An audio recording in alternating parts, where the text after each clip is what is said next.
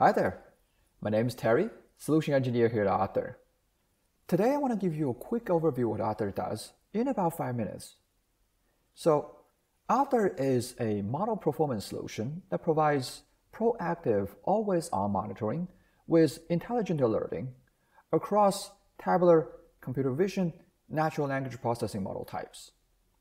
It is agnostic to platform, framework, and deployment strategy, which means it's a single pane of glass to validate and monitor your entire machine learning portfolio, both before and after production, regardless of the use cases.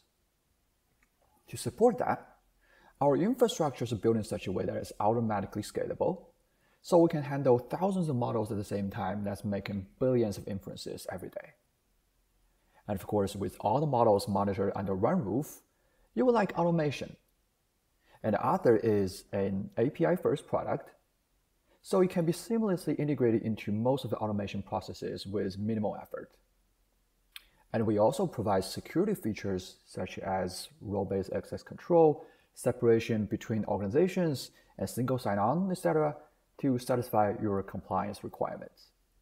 Great. So how does Author work? Our unique approach centers around three key pillars. That is performance, explainability, and fairness. Okay, let's go to the app and see how each of the pillars work.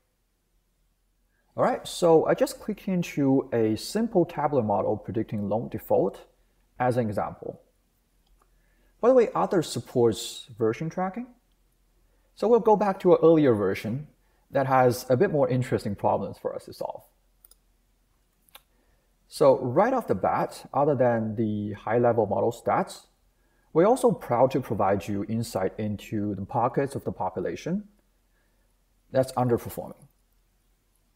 So you can determine whether you want to avoid those pockets in your business operations, or say build a supplementary model to look especially after them, or even allocate human resources for manual case reviews, right? So here's the first example of 200 inferences that have this feature having this value. And that for those inferences, their average accuracy is only lower than 40%. And then we can see there are other pockets like this as well. And our app can also take you directly to those inferences if you are interested. All right, so the next tab is model performance. We can see over time, the model accuracy has dropped below 80%. So as part of the investigation, not only we can show you which feature has been drifting since around the time the accuracy started dropping, in this case, it's the purple one, page 0. We can also show you how important this feature is to the model. So in this chart, it's pretty important as shown on this y-axis, and how this feature is drifting as shown on this bar graph. So you will know where to pay more attention to during the model retraining, if you choose to do so. So that was the model global level. So on the individual inference level, we can help you visualize how abnormal this inference is, and also how each feature impacts the predicted outcome. We can also provide you the flexibility to test what-if scenarios. Say, this feature, what if instead of a 2, we had a value of 0?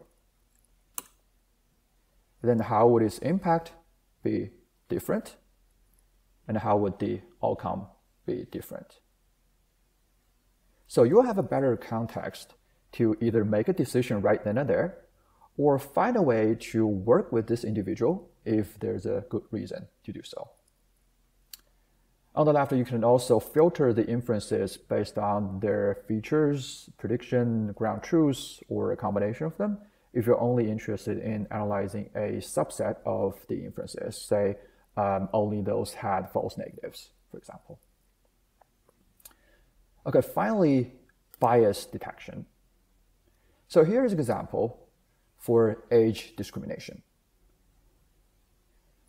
We can see each section represents a different performance metric,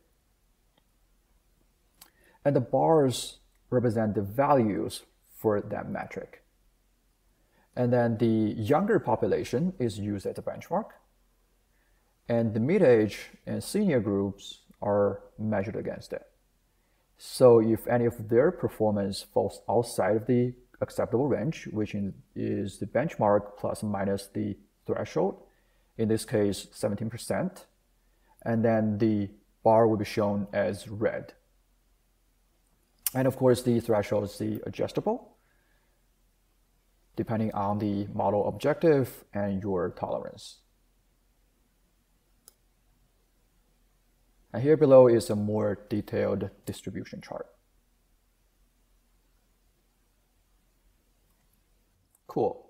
So before we close it out, I really want to do a quick flyby to show you how Otter works with computer vision and natural language processing as well. Here is an example to predict whether these satellite images was taken in France or Russia. And these green areas of the picture are the reason why the model made the prediction that it did, and the red areas suggested against it. Similar idea for this NLP model predicting which topic this medical transcript is about.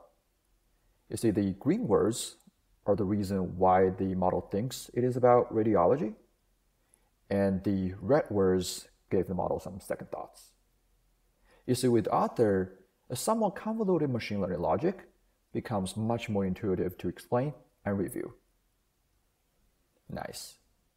All right, so that's about it for now. We just went really quickly over how Otter can help you validate and monitor model performance, explain feature impacts both on the global and inference level, and detect fairness violations. Hope you enjoyed it. And of course, this is meant to be a quick overview, so there's still a lot more the Otter platform has to offer we didn't get a chance to cover. If you'd like to know more about Otter solutions and how we can help, please visit our website at otter.ai or simply get in contact. Thank you for watching and have a great day.